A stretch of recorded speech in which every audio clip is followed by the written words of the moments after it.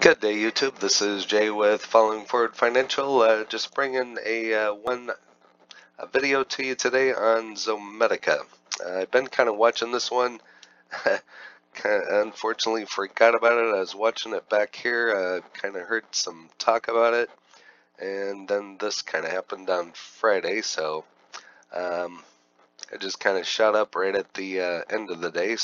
And then it's kind of staying there today. I was watching it this morning.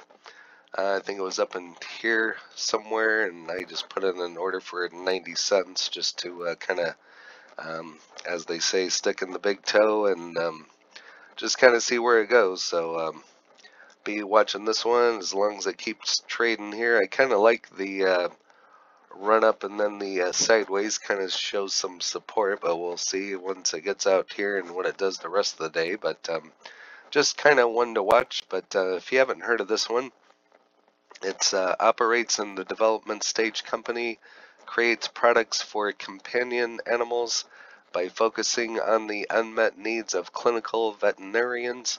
It plans to offer novel diagnostics and therapeutics that focuses on patient health and practice health. The company was founded by on January 7th of 2013, headquartered in Michigan. So kind of a small market cap. It's been around for a couple years, since 2013. I don't usually look at ones like this below $1 billion market cap, but there's something going on with this one, so I just thought I would throw it out there and come across some information on it. They appointed Robert Cohen, CEO of the company, nears commercialization of Trueforma.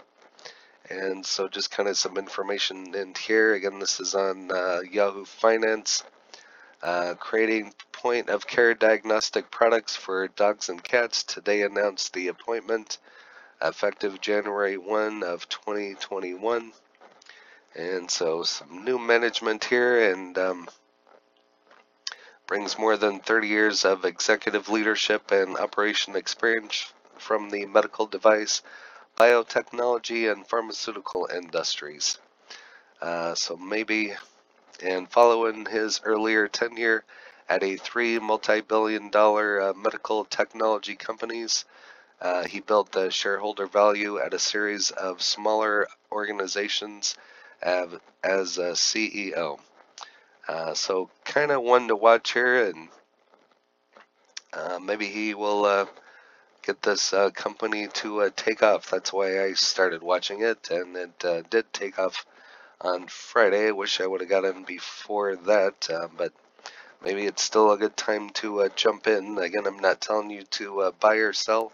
Don't give tax, legal, or trading advice. Just throwing this one out there and bringing it to your attention. It is a penny stock. It's still fairly cheap, so if this one did run up, you could load the boat and maybe make a killing on this one. Again, I haven't quite decided what I'm going to do on this one, but you can decide that for yourself and see what works best for you. So it's kind of interesting, the point-of-care diagnostic platform. Everybody loves their pets, and if you follow Chewy, I don't have any shares. I haven't done a video on it yet. It's just not really of interest to me. I wish I would have had some shares as it ran up last year, but that's another one for you to look at. I think it's CHWY. Don't quote me on that, but so this is a veterinary health company creating products for dogs and cats by focusing on the unmet needs of clinical veterinarians. So kind of an interesting company. I'm not going to read it all to you. Again, this is on Yahoo Finance. I'll try to leave the link in the description. Just wanted to bring the highlights out to you. Why pet care play? Zomedica is on the move, and this is a couple days ago. It's under the radar play in the pet care space.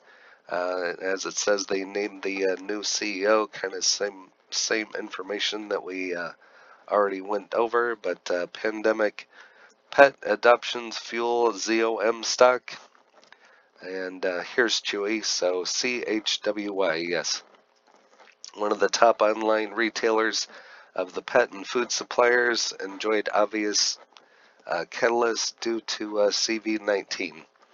And also insurance fintech Lemonade. That one I've looked into. I might do a video on it at a later time. You can leave me a comment if you want me to do a video on that one or not. It's been one that I've been kind of watching. So America loves their pets. I mean, that's all. What more can you say? I don't have a dog or a cat. I do have a bird. So green cheek conure. Maybe someday. I'll have my bird on the channel, who knows, so maybe we'll build a studio and do that together. So if you'd like to see that, go ahead and leave me a comment. Anyway,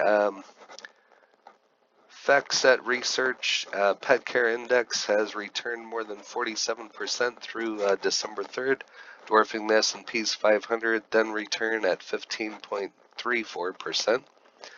So definitely some products and some things to watch here. So the greater number of pet populated households makes for pet related spending that is rivaling that of childcare. So there you go. According to the American Pet Products Association, pet spending for 2020 was projected to come in at $99 billion, up from $95.7 billion in 2019 and $90.5 billion in 2018. That represents a climb of 9.39% in just 2 years alone. So definitely one to watch. Chewy one to watch, and I'm definitely going to be watching this one. Go ahead and set your alert for whatever price or whatever range. So if you want a range of like 80 to 90 cents, I would set in a alert for that, and whatever you feel you want to buy this one at or stay away, it's totally fine. I'm just bringing it to your attention. There's got to be something going on with this one. So analyst rating just kind of maintains a buy. It's still kind of slightly bearish, but we'll go back to the price action here in a moment.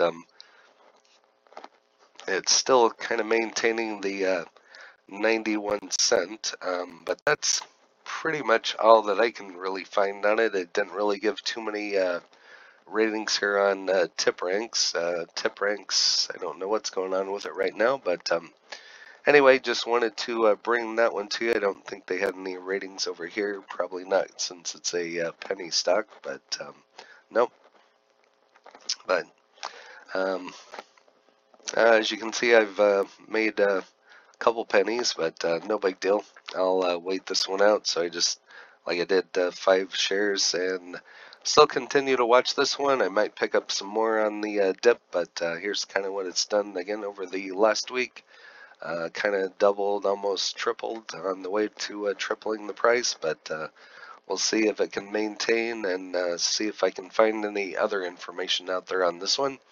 Just wanted to do a quick video, see who has this one. Again, if you have this one, let me know your cost basis, how many shares. That's always interesting, gives us something to talk about. And if you haven't hit that like button, go ahead and hit that, drop an elbow on it, drop your drink, coffee, or whatever you want to drop on it and highlight it, hit it. And go ahead and subscribe for me. We've had some growth here. I'm trying to hit 125 by the end of the day. And then I'll set a new goal. I think I'm shooting for 200 by the end of January. I think is a pretty good goal for the channel here. So I thank you for the support, the likes, the comments, the subscribing, and just bringing another one your way. And can all build our community and make money here together. So again, this is Jay, Falling Forward Financial.